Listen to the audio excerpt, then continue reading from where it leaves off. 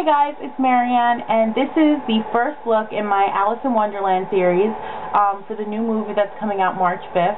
I'm going to be trying to do all the looks using my Alice in Wonderland Urban Decay palette. I may not use every color that I use for it from the palette, but I want to try and use some of them from there, just because there's really fun colors in the palette.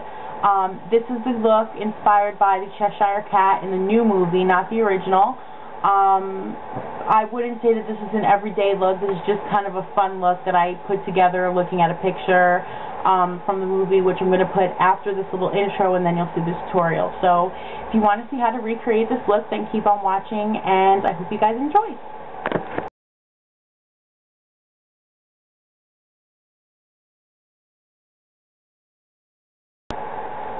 Okay, so I already primed my eye with Too Faced Shadow Insurance, and then on top of that I used MAC's Painterly Paint Pot, which again, always what I use in my tutorials. It's just a kind of matte, just skin tone color.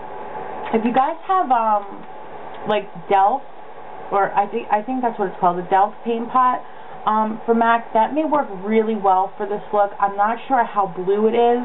I kind of wanted to stay on the teal side, but I think Delft, I think that's what it's called. I'm sure you guys know what I'm talking about, though. I don't have it, so I don't know exactly what kind of blue tone it is, but you can definitely try that out. Now, when I was first thinking about this look, I was going to use the Alice color in the Alice in Wonderland palette, which is the blue. But I was looking at it and kind of felt like it was too blue, so I was looking through my eyeshadows and I found my L'Oreal Hip eyeshadow duo in Showy, and it has the matte blue and then it has this really pretty teal color. Now, I hate this matte blue color. It is the hardest eyeshadow I have ever had to work with. It doesn't blend well at all. I know all matte shadows are really hard to blend, but this one is just ridiculous. Like, seriously, you put it on your eye and it goes nowhere. So obviously I haven't really used that one, but I felt that this color, the teal, was better for this look. But I'm just going to swatch for you really quick. This is the L'Oreal Hip, and then this is the Alice in the Alice in Wonderland palette. So they're pretty close in color. I mean, the Alice is more on the blue side, whereas the L'Oreal Hip is more on the teal side. This is the L'Oreal, that's the Alice. So, I mean, if you have this, if you have the Alice in Wonderland palette and you want to go ahead and make it more of a blue look, you can definitely do that. Or if you don't have the palette, you can definitely go for this L'Oreal color. I definitely think they're pretty dupable for each other. So the first thing I'm going to do is I'm going to take the L'Oreal Hip color, the teal color, and the Showy duo. And this is a really pigmented color, so you really don't have to put too much on your brush. Make sure you top off any excess because this does cause quite a bit of fallout. And we're going to put that all over our lid.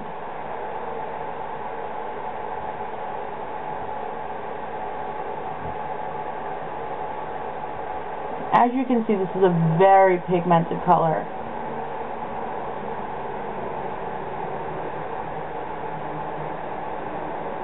You don't have to worry about it being perfect if it looks a little bit messy at first, because we're obviously going to clean that up towards the end when we do our highlight and all that. I mean our crease and highlight and all that.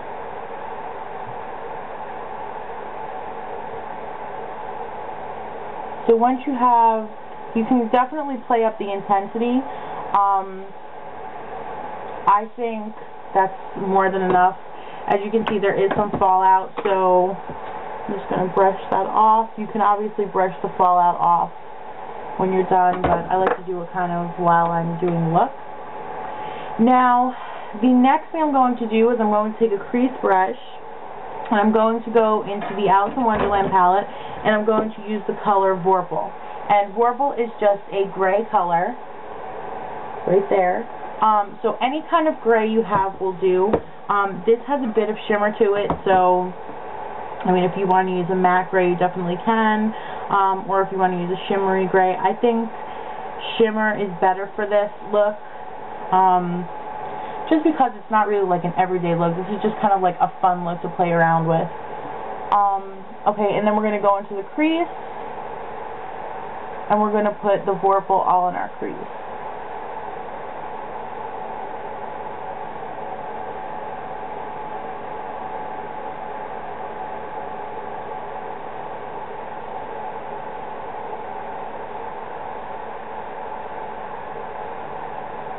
And at first it's going to look a little bit scary, but in the end, I think anyway, the look all comes together. So,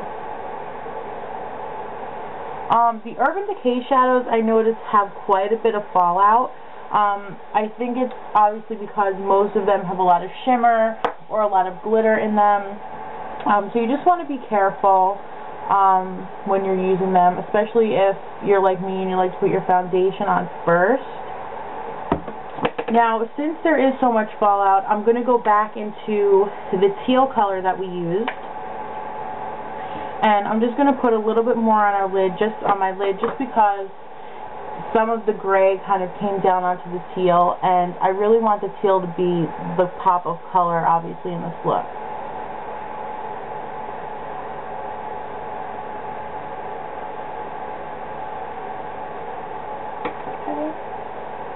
And you're just going to blend the crease color and the teal color together, because again, obviously you don't want a really harsh line. Now, in most of my recent looks, I've kind of been just the outside part of my eye. I have the eyeshadow kind of in like a round motion. Of course, like I said in other tutorials, if you want to do a sharp line, you could do that. You can put scotch tape there, or some people are just talented enough that they can do that sharp edge. I just like to make it rounder unless I'm going for, you know, a look that I think the sharp line would complement it. Again, this is just like a fun look. It's nothing, you know, I don't think you could go wrong if you were to make a sharp line or not. Next, I'm going to take the color White Rabbit. Ooh. And it's just this kind of, I want to say off-white glittery color right here.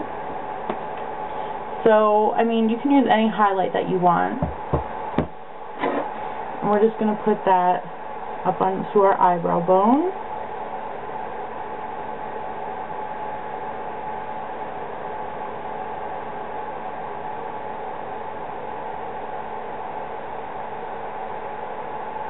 And then I'm going to take some and just put it into my inner corner. Just kind of bring it down a little bit. Now, this is a really fun look. Obviously, I'm not saying that this is a look that you would wear out to the grocery store or to work or to school. Again, I took inspiration from the picture of Cheshire Cat from the new movie. You can definitely tone this down a little bit. Personally, I like to wear bright colors. I don't have any problems wearing bright colors. I kind of take rules and throw them out the window. I think you can wear a bright blue eyeshadow during the day if you want to. Obviously, if you have a job or if you're going to school, you have to, you know, kind of tone it down a little bit, but I don't believe in that whole, oh, you can't wear that out. So you can definitely tone this down a little bit, use, you know, a more muted teal color, maybe not such a dark gray color. Don't bring it up as far to your brow bone as I did, and you can definitely make it wearable to your taste. I mean, for me, I don't know. I think it's really pretty. Obviously, I like using bright colors, so now I'm just going to I'm going to line my upper lash line with some liquid liner and just kind of do a little winged look, and then I'm going to do my bottom eyeliner, and when I come back, I'll let you guys know what I used. Okay, so this is the finished look. Basically all I did was line my upper lash line with MAC's Fluidline and Blacktrack, which is just the black, which I'm sure everybody has seen. Then on my lower waterline, I used Urban Decay's 24/7 eye pencil in Flipside, which is a really, really gorgeous teal color, which I think kind of really brings the look together. Obviously, if you want, you could use just a regular black liner. It's completely up to you. For my cheeks, I used MAC's blush in Tippy from the Hello Kitty collection, because, I mean, this is a fun look. I wanted to keep it fun, so I figured, you know, a bright pink color would look pretty. And for my lips, I just kept it simple. I just used e.l.f. liquid lipstick in Pink Kiss. So that's that. It's just kind of a nude pink. So yeah, that's it for this look. Again, this is just for fun. This is not me saying that this is a look that you should wear to school or wear to work or anything like that. Personally, I like bright colors, so I would probably tone this down and wear this as, you know, a day look. But for those of you who, you know, don't like to wear bright colors or dramatic looks during the day, I mean, this is just all for fun. It's just kind of creating a look inspired by the Cheshire Cat in the new Alice in Wonderland movie. So I hope you guys enjoyed, and I will see you guys in the next video. Peace, love, and hug. Bye-bye.